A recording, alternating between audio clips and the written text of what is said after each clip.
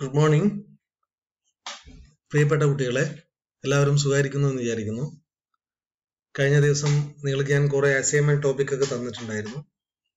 ഈ അസൈൻമെന്റ് ടോപ്പിക്കുകളുടെ പ്രാധാന്യം എന്താണ് എന്ന് നിങ്ങൾക്കറിയാം. നമ്മൾ എൻവയോൺമെന്റിനെ പഠിക്കുമ്പോൾ എൻവയോൺമെന്റുമായി റിലേറ്റഡ് ആയിട്ടുള്ള ഒരുപാട് ആക്ടിവിറ്റീസ് ലോകത്ത് നടക്കുന്നുണ്ട്. നമ്മൾ പ്യുവർ ടെക്നിക്കൽ കൺസെപ്റ്റ് പഠിക്കുമ്പോൾ തന്നെ പ്രാക്ടിക്കലായിട്ട് ഓറിയന്റഡ് ആയിട്ടുള്ള അല്ലെങ്കിൽ പ്രാക്ടിക്കൽ ഓറിയന്റഡ് ആയിട്ടുള്ള ഒരുപാട് ആക്ടിവിറ്റീസ് ലോകത്തിന്റെ വിവിധ ഭാഗങ്ങളിൽ പരിസ്ഥിതിയുമായി ബന്ധപ്പെട്ട് നടക്കുന്നുണ്ട്. അത് നമ്മൾ മനസ്സിലാക്കുക എന്നുള്ളതാണ് ആത്യന്തികമായിട്ട് എൻവയോൺമെന്റൽ സയൻസിന്റെ പ്രസക്തി.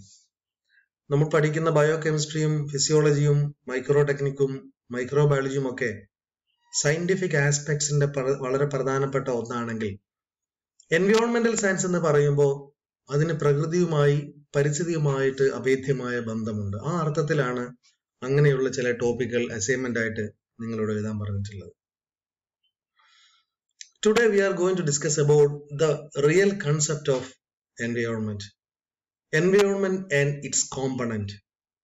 നമ്മുടെ സിലബസിൽ ഫസ്റ്റ് പോയിന്റ് എന്ന് പറയുന്നത് എൻവയോൺമെന്റ് കൺസെപ്റ്റ് ആണ്. ഇന്ന് നമ്മൾ പറയാൻ പോകുന്നതും എന്താണ് പരിസ്ഥിതിയുടെ കൺസെപ്റ്റ് എന്നുള്ളതാണ്. See, every organism in this earth is surrounded by a lot of things. Say, other organisms, plants, water, air, light, land, etc. These surroundings of the organism, all the living and non-living things constitute its environment. നമ്മൾ നേരത്തെ പറഞ്ഞതാണ്, ഒരു പരിസ്ഥിതി എന്ന് പറയുന്നത് ഒരു ഓർഗാനിസത്തിന്റെ, whether it is plant or animal, whatever it may be, this particular environment will influence this organism both physically as well as, or we can say that biophysical, or we can say that the living as well as non-living things, or we can say that biotic as well as non-biotic. So both the biotic and non-biotic things are always influencing the organism. See, as we know, environment is a combination of various physical and biological elements that affect the life of an organism. See, what are the important components of, or what are the important concepts of environmental science? See, there are three important categories, that is physical, biological and cultural aspects. Or we can say that which contain biotic and abiotic. So what are the important biotic factors, that is physical factors, atmosphere, hydrosphere and lithosphere? Then what are the important biological factors, producers, consumers, decomposers? Then what is a cultural aspects? What is a cultural aspects of environment? See, society, economy and politics. ഇതൊക്കെ എൻവയോൺമെന്റിന്റെ ഒരു കൾച്ചറാണ്. അപ്പൊ അതുകൊണ്ട് തന്നെ നമ്മൾ പുതിയ കാലത്ത് പറയുന്ന കുറെ ടേംസ് ഉണ്ട്.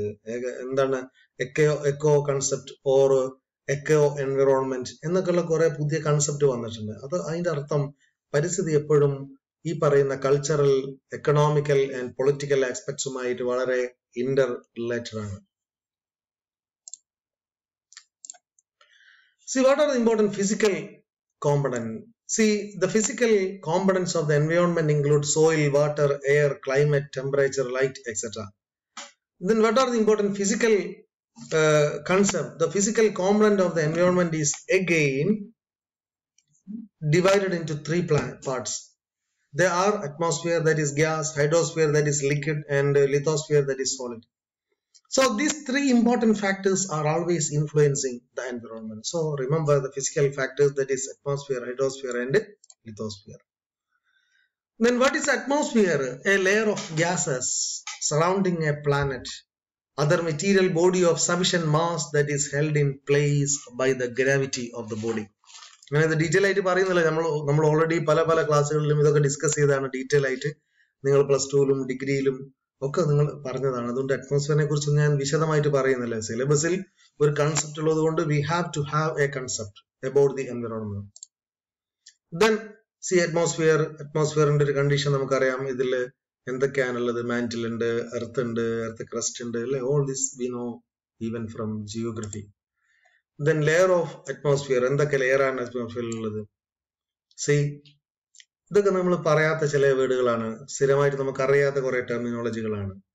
എന്തൊക്കെയാണ്? അയണോസ്ഫിയർ, ദാറ്റ് ഈസ് അറോറ, കേട്ടിട്ടില്ല Arora. Then mesosphere is ozone layer, stratosphere, troposphere, earth, etc. ഇതിന്റെ ഡിസ്റ്റൻസും കാര്യങ്ങളൊക്കെ ഞാൻ ഇവിടെ എഴുതിയിട്ടുണ്ട്.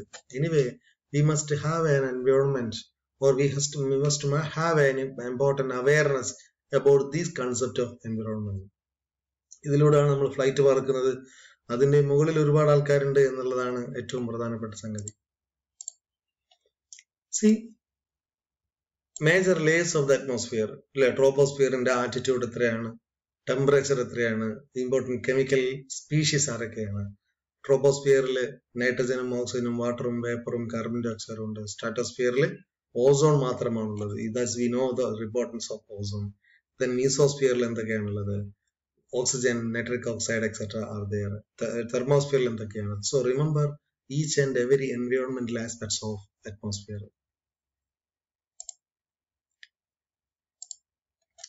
Then atmosphere composition, gas, നമുക്കറിയാം, oxygen, argon, carbon dioxide, neon, helium, etc. These are the important gases. Then their percentage.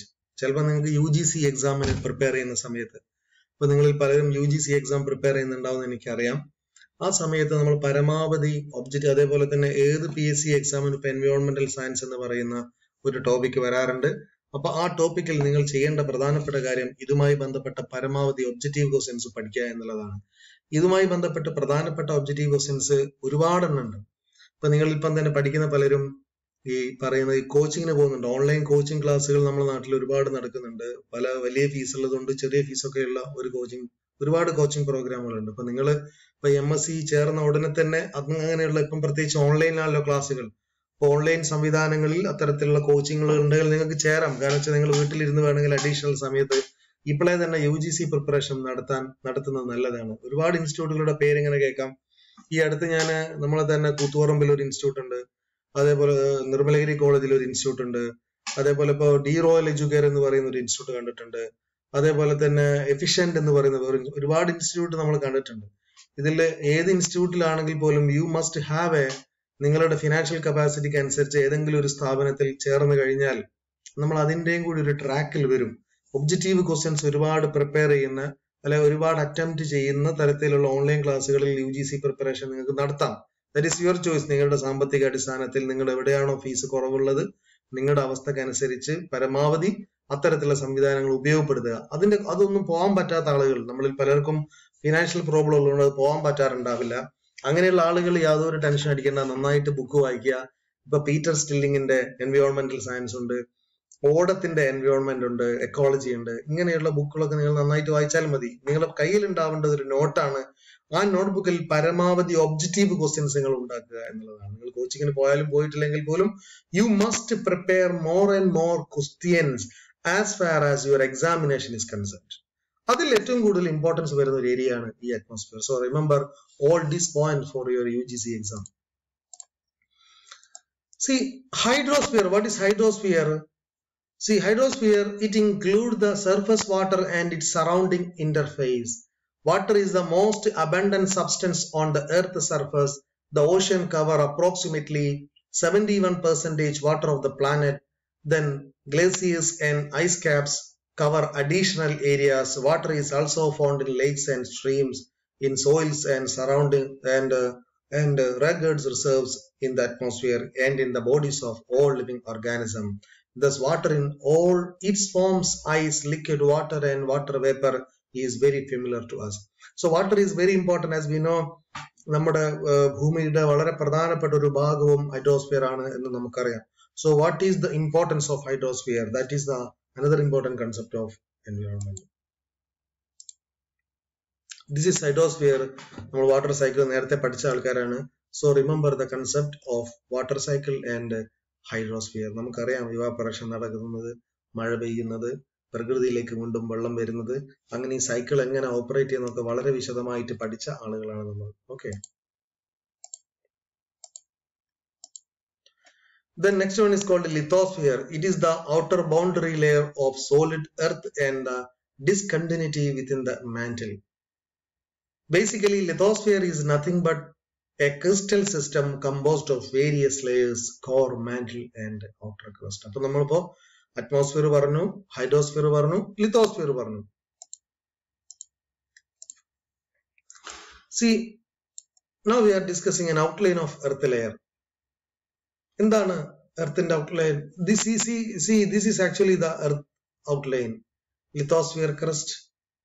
ഇവിടെയാണ് mantle. You can see the mantle, core. Then you can see the crust scale, etc. So ഇതൊന്നും detail ആയിട്ട് ഞാൻ പോകുന്നില്ല. Just remember the importance of this particular area. അതേപോലെ തന്നെ you can see the kilometer. So also note the kilometers in the mantle, outer core and inner core. Then biological factors, biological components of the environment are very important. There are two kinds of biological components. They are biological abiotic and biotic.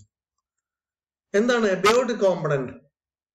Non-living chemical and physical factors in the environment. Abiotic phenomena under all the biology. Abiotic factors, while generally downplayed, can have enormous impact on evaluation.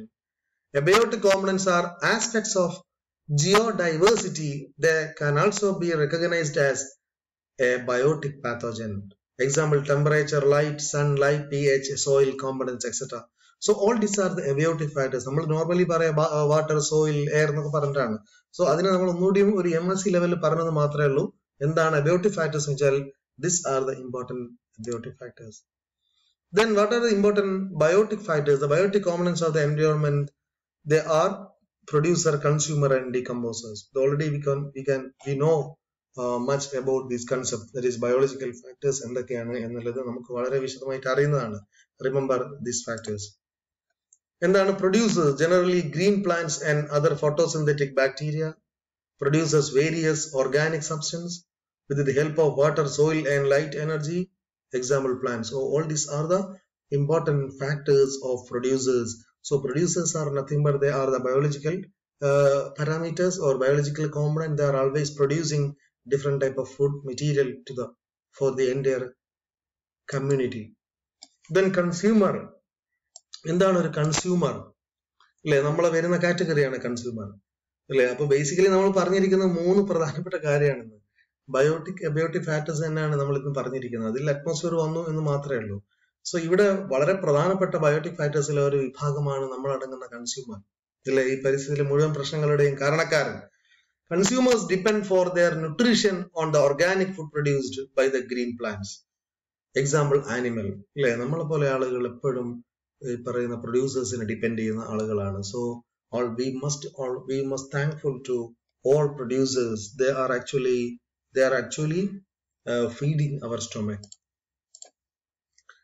Then decomposers bring about the decomposition of dead plants and animals, return various important minerals for the running of the biochemical cycle. Example, fungi and bacteria. ഒരുപാട് ആൾക്കാരുണ്ട്. ഇത് കൂടാതെ തന്നെ നമ്മളൊരു basic കൺസെപ്റ്റിൽ എന്താണ് decomposers പറഞ്ഞത് മാത്രമേ ഉള്ളൂ. അന്തരീക്ഷത്തിലെ കംപ്ലീറ്റ് ന്യൂട്രിയൻസിന്റെയും പ്രധാനപ്പെട്ട കാരണക്കാരൊക്കെ ഇവർ തന്നെയാണ്. Then another important aspects of environmental study, that is cultural environment. എന്താണ് cultural environment? The cultural environment give an idea of learned behavioral traits. Those are clear and shared by members of society. The most important thing about the cultural environment is that it cannot be physically represented, but it is there anyway. So we can say that different environmental factors are interrelated with cultural aspects. അല്ലെ, നമുക്കറിയാലോ കൾച്ചറുമായി ബന്ധപ്പെട്ടിട്ട് ഓരോ പ്രദേശത്തിന്റെയും culture പരിസ്ഥിതിയുമായിട്ട് അഭേദ്യമായിട്ടുള്ള ബന്ധമുണ്ട്. നമ്മുടെ നാടിന്റെ കണ്ണൂർ ജില്ലക്കാരുടെ ഒരു culture എന്താന്ന് വെച്ചാൽ നമ്മൾ കൃഷിയുമായിട്ടും അതേപോലെ തന്നെ ഒരുപാട് എന്താ പറയാ ഫോക്ക് റിലേറ്റഡ് ആയ സംഭവമായിട്ട് റിലേറ്റഡ് ആണ് അല്ലെ. നമ്മുടെ ഉത്സവങ്ങൾ പലപ്പോഴും മകരമാസത്തിലും കുംഭമാസത്തിലും മീനമാസത്തിലും അങ്ങനെ ഒരുപാട് പ്രത്യേകത നമ്മുടെ ഉത്സവങ്ങൾക്കുണ്ട് അല്ലെ. അതുമായി റിലേറ്റഡ് ആയിട്ടുള്ള കൾട്ടിവേഷൻസ് ഉണ്ട്, കൾച്ചർ ഉണ്ട് അല്ലെ. പ്രത്യേകിച്ച് കേരളത്തിന്റെ പരിസ്ഥിതിയുടെ പ്രാധാന്യം എന്ന് പറയുന്നത് പലപ്പോഴും നമ്മുടെ ഉത്സവങ്ങളൊക്കെ പ്രധാനമായിട്ടും 2 പ്രധാനപ്പെട്ട ഉത്സവമുണ്ട്, ഓണവും വിഷുവും ഉണ്ട്. ഓണം എന്ന് പറയുന്നത് വിതച്ചതിന് ശേഷം കർഷകൻ റിലാക്സ് ചെയ്യുന്ന ഉത്സവമാണെങ്കിൽ വിഷു എന്ന് പറയുന്നത് കൊയ്ത്തുത്സവമാണ് അല്ലെ. കൊയ്തെടുക്കുന്ന ഇതുമായി ബന്ധപ്പെട്ട് എന്താ പറയുക കൊയ്ത്തിന് ആഘോഷിക്കുന്ന ഉത്സവമാണ് വിഷു. അപ്പം ഇങ്ങനെ കൾച്ചറലി ഓറിയന്റഡ് ആണ്